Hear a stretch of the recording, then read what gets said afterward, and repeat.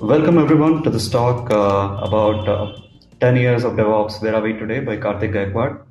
We're glad to have him join us today. Without further delay, I hand it over to you, Karthik. Thanks, Hari, and thank you everybody for coming to my talk. Good evening. This is a quick talk on 10 years of DevOps. Um, see, so quick agenda. We'll go through, a history of DevOps, some of the significance of that, what the evolution has been, so kind of where we are today, and then the most important part of this talk is 5 practical learnings that you can take back to your own work or your own place of work, so you can kind of use some ideas that I have in here.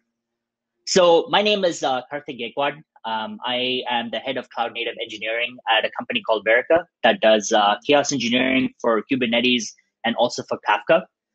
So kind of interested in that space. My history is I used to worked at a lot of large enterprises, a lot of startups as well. Been in industry for a while, and I just like to build things. So that's kind of where I come from.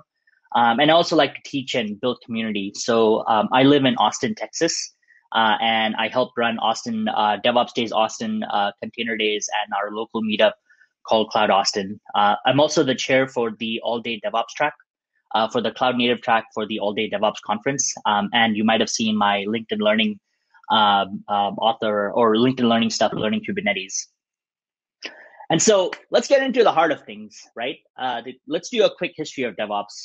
Most folks have probably heard of this before, but DevOps kind of began in 2008 at the Agile conference, where Andrew Clay Schaefer was talking about this idea of Agile infrastructure. And Patrick Dubois attended the Birds of Feather, and he was really interested in understanding what Andrew's thoughts were. And then, sure enough, it's a random thing that you kind of do at the conference.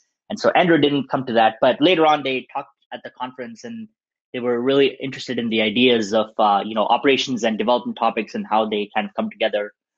Also in 2009, John Alspa had the famous 10 deploys per day presentation at Flickr, and everybody in the audience was really kind of wondering, like, wow, they're actually deploying an application to production, like not just one time every day, but like 10 times. That's pretty amazing. But what is DevOps really? So there's many definitions. Everybody argues about a definition, but a practical one that I really like is DevOps is the practice of operations and development engineers participating together in the entire service lifecycle, from design through development process, and then finally production support. So this is from the Agile admin blog, the thing for what is DevOps. The other way people really like to describe DevOps is using the pillars. So I think Botchikalup on Twitter came up with this, which is the idea of COMS or CLAMS: culture, automation, lean, measurement, and sharing. The 5 different pillars of it. And at least like when 10 years ago when this was pitched, that was the intention. Like that was where people were coming from. That was the mindset. But what has it really evolved to today is probably what we're more interested in. And so today, if you kind of look at DevOps in general, out of the 5 pillars, it feels like automation and measurement are the 2 most primary things that everybody talks about when they say DevOps. You ask somebody like, "Oh, you're a DevOps engineer. What do you do?" "Oh, I work on the automation part. So I use Puppet or I use Terraform or something." And then the other thing they might say is, yeah, we are very heavily into, measuring all the things. And so out of the 5 pillars, automation and measurement have, definitely gone past culture, lean, and sharing. So a question that also comes up is like, how come everything seems like, I thought the whole point of all of this was culture. What happened along the way? And so, I put some Dilbert comics in here because I know Dilbert is old school, but I still like to read Dilbert a lot. And so, we're all engineers, and, DevOps is more of an engineering thing than a business thing at this point. And so, ideas of automation, ideas of measurement are like easier problems to solve than, people problem. So, this thing talks about like, why did they pick a vendor or whatever? But just from an engineering mindset, it ends up being like an easier thing to solve.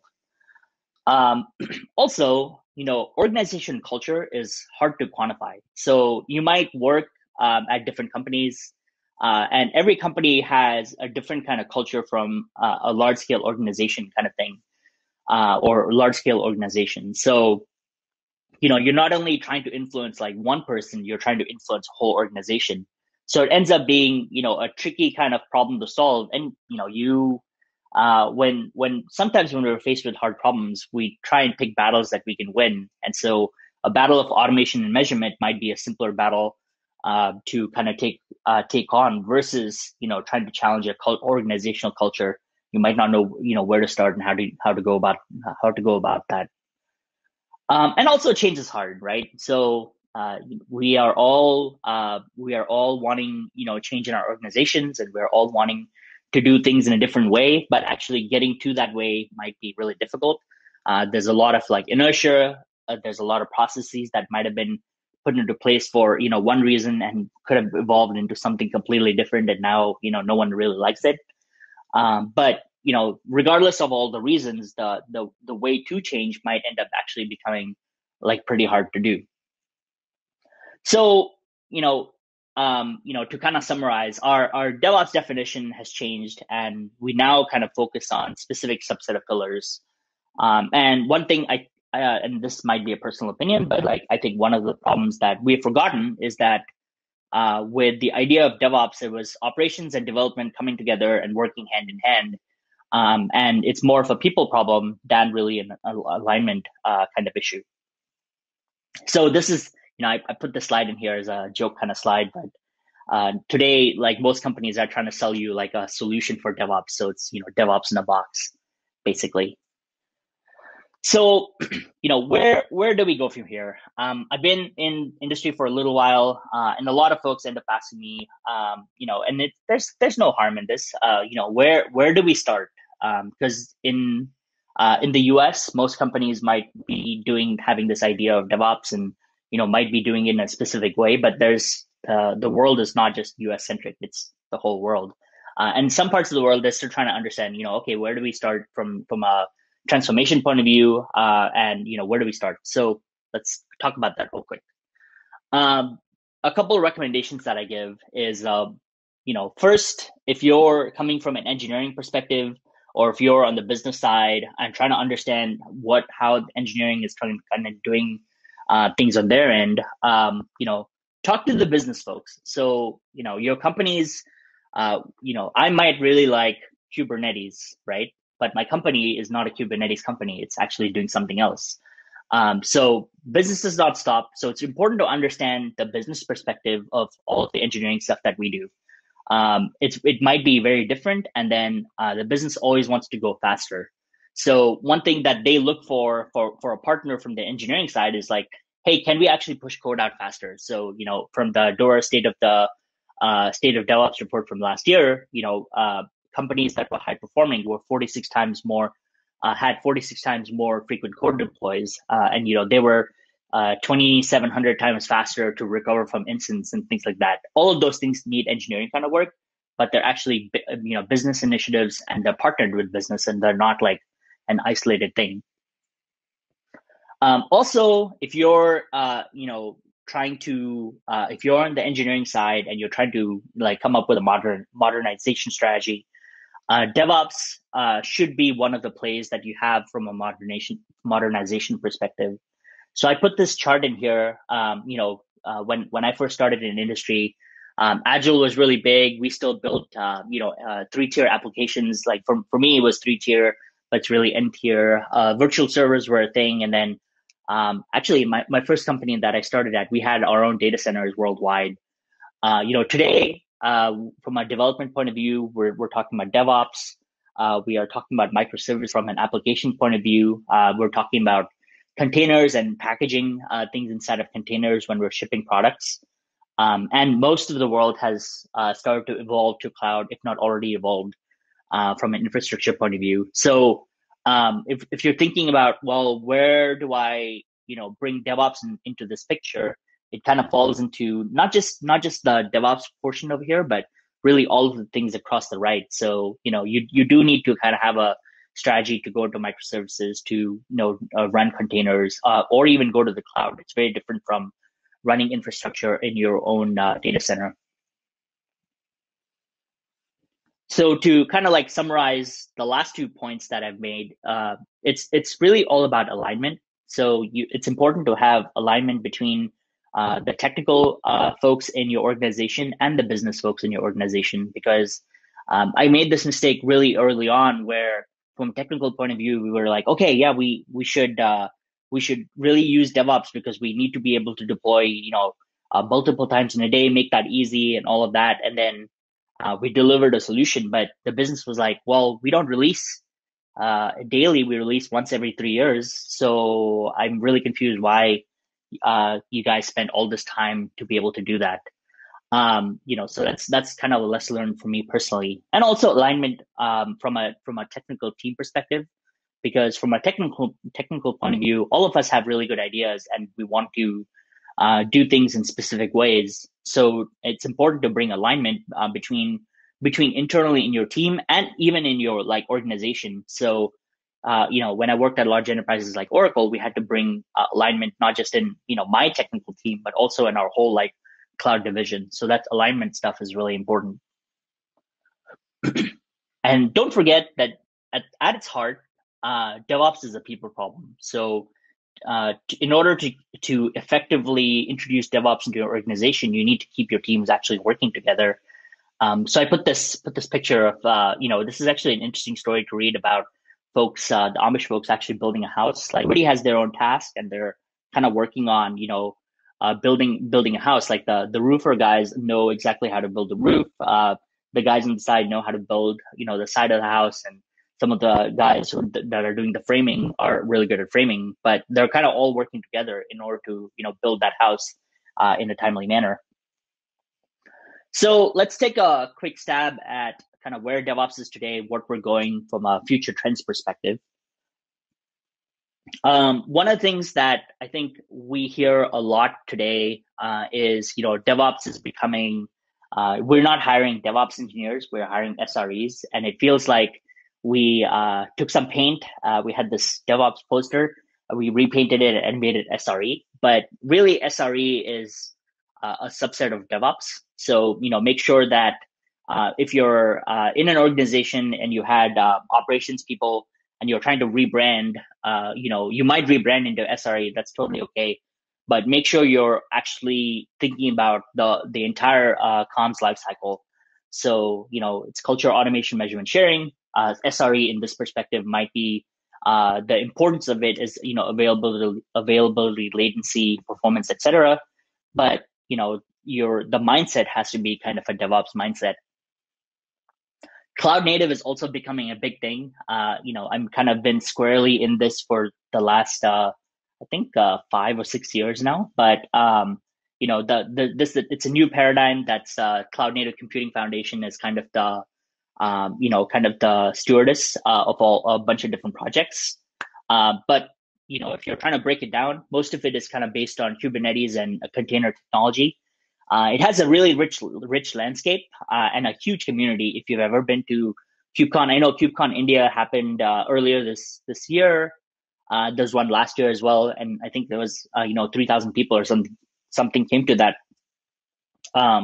But the drawback of having a big community is it can become very complicated to navigate. So this is actually the old chart for all of the different projects in the CNCF and different products in the CNCF. It's barely hard to read. Whenever I look at this, I turn into my 2-year-old who screams a lot, and so I think the analogy is like, it's impossible to read everything in here. So it is kind of like a scary thought kind of coming into it. There are some easy ways. We can talk more about that in I have another presentation coming up in a couple of days, and we'll talk more about making this a little bit more digestible. But it's a journey. Serverless is also becoming a big thing. There are some companies that have gone directly from cloud native, or instead of cloud native, they skipped over into serverless. So it's a brand new execution model where if you're just running everything in the cloud, the provider manages your resources and you are responsible for just your code. And also observability is becoming a big thing too, where this is more applications that become more distributed. So in the past, everything would be one machine. Now you have like applications kind of distributed, all over. So the idea of observability is to understand like system behavior from system outputs. So inputs and outputs. So you know how well the internal states of a system can be inferred from, external outputs. So this is kind of like an idea that's come along. It's come a long way, but it's required because we're going into a more distributed world these days. And also, yeah, like that's a new era in testing, security, and database. It feels like everybody is shifting left and trying to do the thing that DevOps did a few years ago. So there's like new ideas in Dev TestOps and DevSecOps and Dev DevOps. My only recommendation that's on this is there's these are groups that historically were outside looking in. So instead of saying, "Oh no, this DevSecOps is a terrible idea, don't do it," and that might be DevOps itself, like welcome them in and try and figure out how you can align together. So let's do 5 key takeaways. I think I have a minute left, so I think it'll work pretty well. So these are my opinions and like 5 takeaways from this presentation. I would really recommend, to me, DevOps is all about collaboration. So make sure you understand what the other side is doing in your company. So we're all partners in this. So it's not like one person is kind of working on something specific. Understand your business. They eventually actually pay you what they pay you. So it's important for you to actually understand what your business is doing. We're not, just there to maintain a specific instance or box. It's important that you're actually responsible for your business. If you're a technical person, use architecture to your advantage. Sometimes when we're deep into these squabbles inside of our companies, you can actually bring out an architecture diagram and try and get everybody aligned. I use this trick a lot in where I work. Okay, how does this map back to architecture? It works out really well. Always be learning. One thing about like I put the corollary in here, or you might have to find a new job. Once you stop learning, it feels like a part of you stops doing things. So always be learning, like DevOps, cloud native, all those things have like new ideas coming into play. So it gives you a greater opportunity to be learning new things or how to improve on process. And finally, be empathetic. Especially with this pandemic right now, work from home and, people having kids and everything. I feel like technology will always be there, but people might not. So it's important to be empathetic to your teammates, your organization, the folks that you work with, folks you work for, because I feel like we're kind of all solving problems together. So it's important to understand the human aspect of things. So I think that's the presentation that I had. Thanks again, Karthik. This is very, very useful.